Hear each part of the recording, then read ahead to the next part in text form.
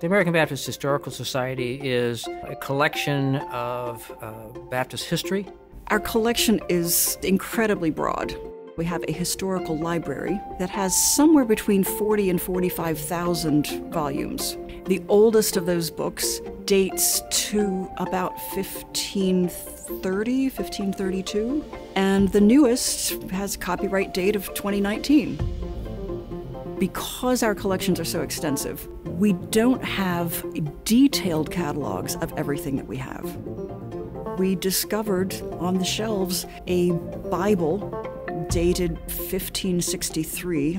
It's a copy of the first translation of the scriptures into the Polish language. And as far as we can tell, there are fewer than 10 of these Bibles left in the world, and we have one of them.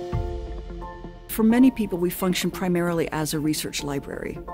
And researchers come literally from all over the world. Some are academics, some are people coming to look at the history of a specific organization. In some cases, records no longer exist in their country.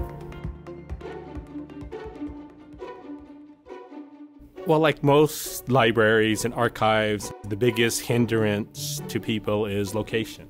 And in today's computer age, if you have key pieces available online, that is huge for researchers and the public.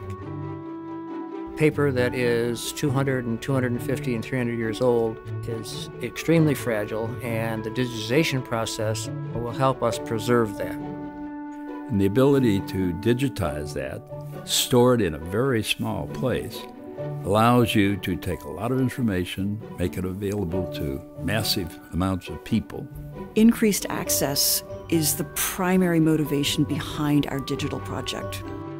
We've had 6 or 7 instances of a collection being uploaded to our online catalog, and in less than 2 weeks, a researcher has contacted us wanting to make a research appointment to look at that specific material. It's hard to be an effective resource nowadays if you have to come to a physical building to access a piece of information.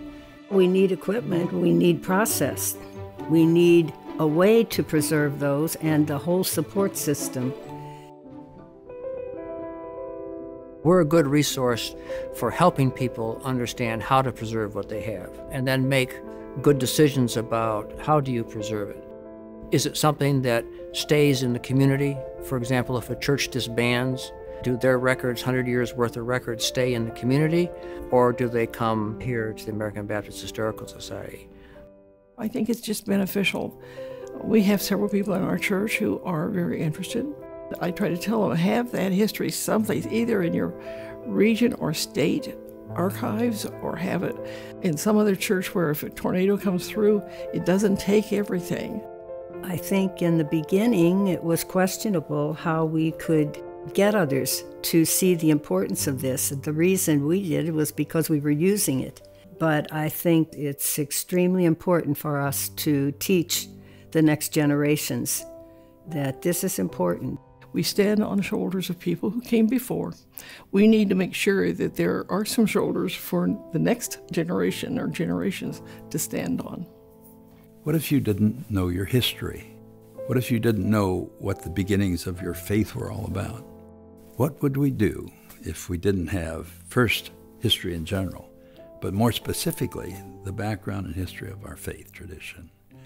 And so that in itself seems to me terribly important.